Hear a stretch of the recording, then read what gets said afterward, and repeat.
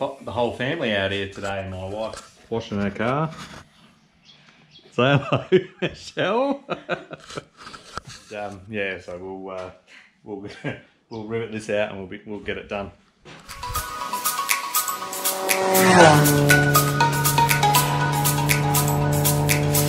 How you going, guys? Welcome back. This here unleashed the amphibian aircraft build. Put a photo up here. This is what it looked like a week ago. I've pulled it all apart, flipped it over so I can weld out all the hull, finish off bits and pieces. I just took the windscreen off and everything so I could actually get to things. So it'll all go back together very soon, and won't take me long at all actually to get it all back together.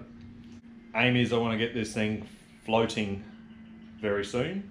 I want to test it, at least drop it in the water.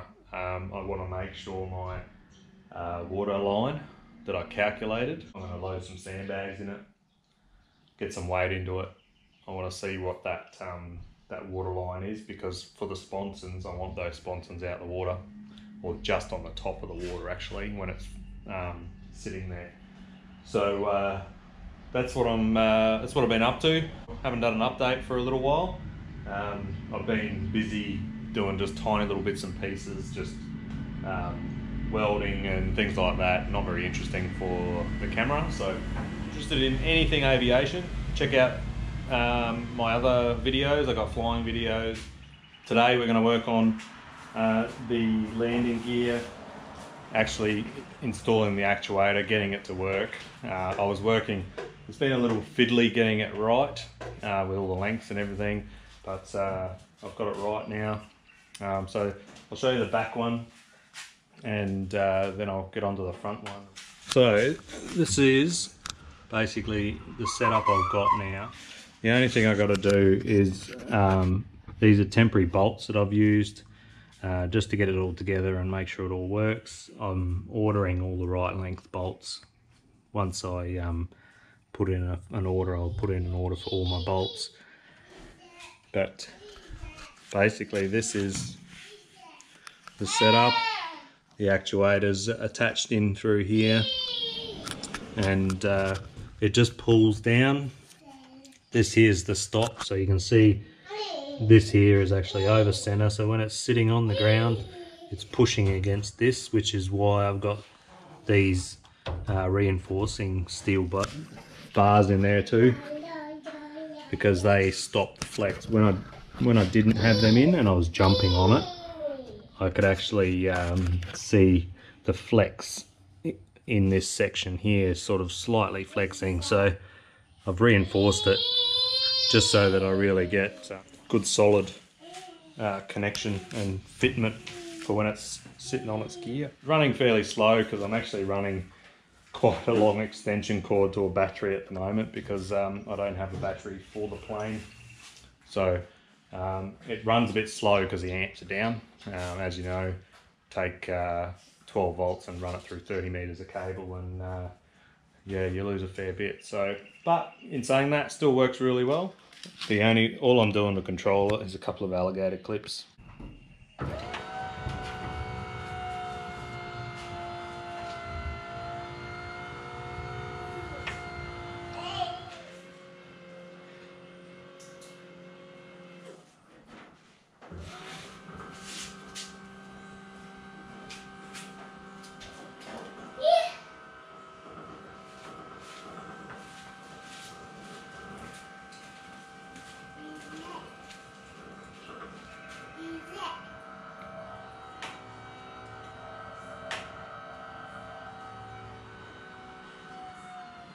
Okay, so as you can see, it's a bit slow, but I'm running really low power, as I mentioned, and it's a 12 volt actuator. It's probably only getting maybe 11 volts there or so, and low amps, so not too concerned about the speed. But as you can see, lifts the wheels up nicely. I'm stopped on the micro switches inside the actuator, so power can stay to it. I can leave power on. So it can be just a simple switch up and down. Alright, so this is the other thing I want to show you. I've taken the actuator out of the back retract setup, and it's sitting on its gear. Just goes to prove that the over center mechanism that I've got set up in here takes all the force and actually doesn't have any force whatsoever on the actuator. So the actuator usually sits in here. You can see it's sitting over center. There's nothing else holding it but its over center stop mechanism, and I can get in there and jump up and down and it won't move. Like I mentioned, no actuator in here whatsoever. It's purely just that over center, and then I can jump up and down. Alright guys, so on to another day, and I'm getting close to finishing this front retract system. So what I've got here is this rod here. It's a 4130 tube, and I've got spacers that go in between. You can see all these little spacers here, and they basically hold it in position where I need it. So it holds the whole thing. The tube goes through, and it's got these little stop rings on each side. Here, pushing that way, it's pivoting on this rod and pulling the gear back that way.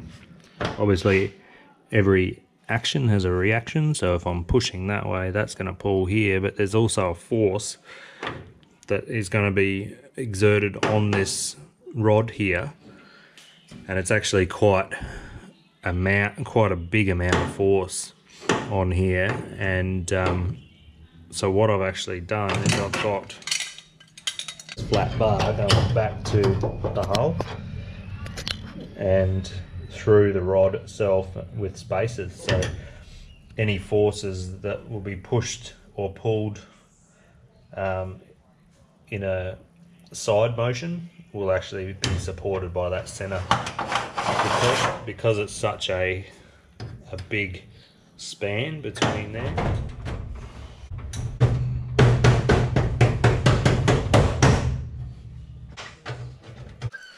These brackets here have been put in just to stiffen this up. A little overkill, but this will actually lift 1400 pounds. And during testing of it, I actually put a lot of force on this front wheel here as it was going down, and I actually bent that tube, this tube here, which is a chromoly tube with aluminium spacers over the top, and that's why I put this in. This support here supports it from both directions. This here is actually what happened. You can see bent. I cut it, so it didn't snap. I cut it, but the reason I put that support in is to stop that, so that I don't get any bend or flex at all. So you can see they're a strong actuator. They'll bend chromoly tube and 3mm aluminium tube on top. So fair bit of force. Alright, so all I've got controlling this is 2 wires. Everything's all controlled in the stop. So I've got the stops in the actual actuator itself.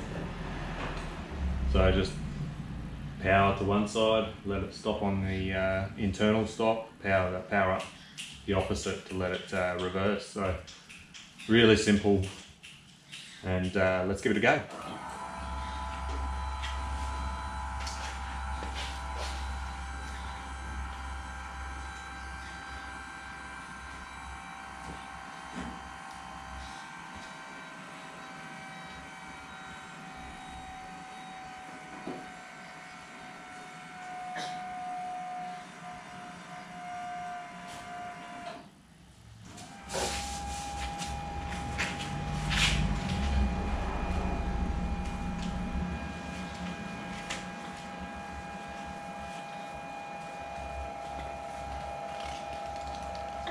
What's that?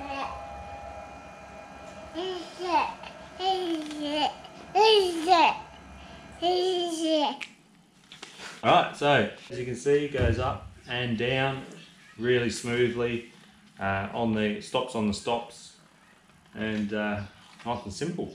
So that worked perfectly. I'm really happy with that. All I've got to do is final rivet this, and some of the bolts, I'm still waiting on some bolts. What I'm doing is actually just using what I've got around the house. As far as bolts go, I've got quite a few bolts, and then I'm going through and doing a full list of bolts I'm going to need and get them all from Aircraft Spruce. So that's why you might see a few bolts with no lock nuts on them, things like that, because they're not the bolts I'm using. I've got a fair few AN bolts in stock, and I'm using what I've got in stock. What I don't, I'm just getting a local bolt, and then I'm going to put in a big order and get them all in one hit. Because knowing me, I'm going to order what I need, and then I'm going to forget something or miss something out, and because it's coming from the US, so I want to make sure that I get it all in one hit, so save on freight. Okay, so as far as maintenance goes, very little maintenance on this. All you got to do is keep this tube here lubricated with some bearing grease, grease in here, grease down there, which and that's it. It's very, very low maintenance, and no electrical wiring to do for switching and things like that as well. It's all inbuilt in the actuator. Just want to keep everything really simple. The only switch wiring I'm going to need to do is I want to put a light on the dash to show that this is up or down. Even though I can see it, I can physically see it from the cabin through the window. This front wheel comes up and it's right there, so you can see it's there, but I still just want to put a switch on here and the back so that when both gear are down, I've got lights on, just as a bit of a safety. Even though I can visually check them, I want to be able to visually check and check my lights as well.